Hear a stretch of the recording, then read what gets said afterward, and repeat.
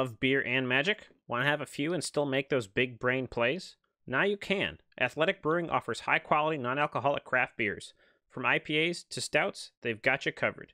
Head over to athleticbrewing.com and use code BTC25 for 25% off your first order.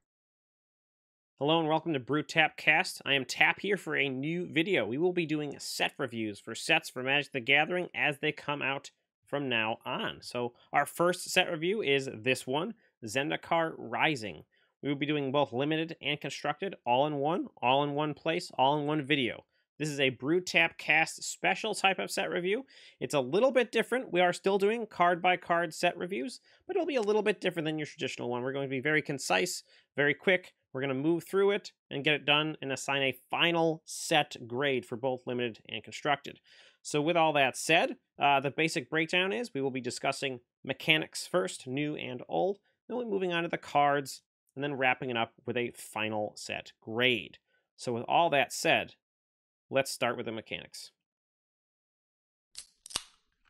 All right, here we are for our mechanics discussion. We'll start with our new mechanics. The first new one is modal double-faced cards. These are cards that as you play them, you choose to play them as a certain side face up, and that's the card that you will be able to use while the game goes on. If you're able to remove them from play or get them back into your hand, you can replay them at the other side if you choose to. In this particular set, they are all lands. There's a permanent on one side, and then some other land or spell on the other side. These will be very exciting in both limited and constructed, as you can probably cut lands and use these. They also help in flood and screw, because if you draw them early, you can play them as lands if you need them. If you draw them late, it's not just top decking a land. So definitely looking forward to playing these in both formats and looking for their big impact there. Our next mechanic is Party. This is a creature-based mechanic. It is based on classes. Those are types, I should say. Classes for Dungeons & Dragons. These are going to be types here. Cleric, Rogue, Wizard, and Warrior are our types. If you have 0 of those on the board, you have 0 party. If you have all 4 or some in between, you have a full party or somewhere in between. These will allow certain spells to have static effects on them for the number of party members, or as a resolution, or part of that resolution will count the number in your party when it resolves. I think these will be a pretty fun mechanic. Looking forward to seeing how much power they have in limited. I don't really know if they'll really get that far in constructed. Those are maybe going to be more types of decks that roll with looking at a single tribe, single party type, not necessarily getting maximized on those party types. All right, returning mechanics, landfall. Back again, was in both previous Zendikar blocks. It's here now again. This is you have some effect that is generated when a land enters the battlefield on your side. So it can be instant speed if you can somehow trigger that, or it's just during your turn as you play a land. This was very powerful, splashy, exciting, and fun back in those blocks. I'm sure we will see nothing different here for both limited and constructed. Our second returning mechanic is Kicker. This is a mechanic that on certain cards will allow you to pay an additional cost when casting a spell that can get you an additional effect. Whether that cost be paying mana colored or not colored, or sacrificing a creature, or some other type of cost. These are great cards for both constructed and limited, as they allow you to have an early card that you can play for a good effect early, and then an even better effect for a little bit later in the game for a higher cost. So look forward to seeing both these in limited and constructed. I think they will make a big splash in both of those. All right, we've gone through our mechanics. Let's get into the cards. All right, here we are for the cards themselves. Now, before we get into the cards, let's talk about the plane itself. We should not be seeing any Eldrazi anymore. They've been banished, destroyed, pulled to other planes, captured in the moon, what have you. So we should not see any living Eldrazi on the plane or in the cards or anything like that. That said, you'll see the after effects of those, so you can see the damage they've caused and the infection of the Eldrazi causing the Roil, which is Zendikar's sort of response to the Eldrazi, is definitely in full effect and causing a lot of tumultuousness in the world. So don't expect to see any flying spaghetti monsters or weird geometric creatures, as they are kind of gone now.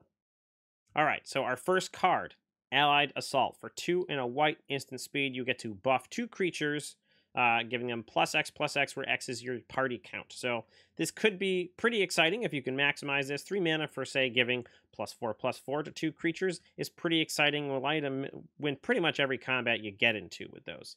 So talking about for limited, most likely your common average, triggered cost on, or triggered pump on this is going to be +1/+1, +2/+2. Maybe if you're lucky, you can get +3/+3, and if you're like godly, you can get +4/+4 regularly. I think more often than not, this is probably not going to be a playable card unless you're really maximizing party. If you can reliably get this as a +2/+2 or +3/+3, I think it's probably going to play as a C+ or B-. If you can regularly get it as a +3/+3 and sometimes +4/+4, it's definitely a B to B+. I think that if you're going to be casting it for 0, which you just wouldn't, or +1/+1 is your most common, it's probably going to be like a D- and probably not playable. For constructed, I don't really see this being a card that we're going to be playing. We're not really focused on necessarily maximizing party count. We're more maybe closer to going to, a single tribe of those parties, or maybe two, and sort of getting off those single tribe powers. So this isn't really going to work out. It doesn't look like a very powerful card, and I don't think it's really worth 3 mana to give anything or any 2 things +2 or +1/+1.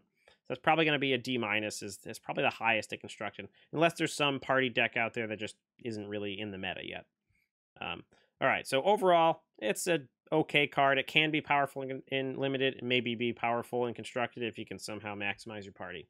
All right, so now that we did that, we got to lay the land, and I think we're ready to wrap this guy up. So going through the card list at Wizards, they did not print Evolving Wilds. I checked multiple times during spoiler season, very excited, waiting for Evolving Wilds to be spoiled. It was not. So knowing that, I think we can make our grade for both limited and constructed, and we're going to do that right now. So, constructed, F. Limited, F. Not only did they not include Evolving Wilds, they also didn't even include one of the worst versions like Fabled Passage, Myriad Landscape, or Terramorphic Expanse, or something like that. So I think it's pretty easy that we're going to stand behind our grade here at Brew Tap Cast as F for both limited and constructed. So that's our set review. I hope that you guys enjoyed it. I hope you can take away some kernels of knowledge and apply them to how you look at this set for limited and constructed, and go from there. So thank you very much for your time. We hope to see you next time in January for the full set review of Kaldheim, and we can't wait to see you then. So thank you very much, and cheers.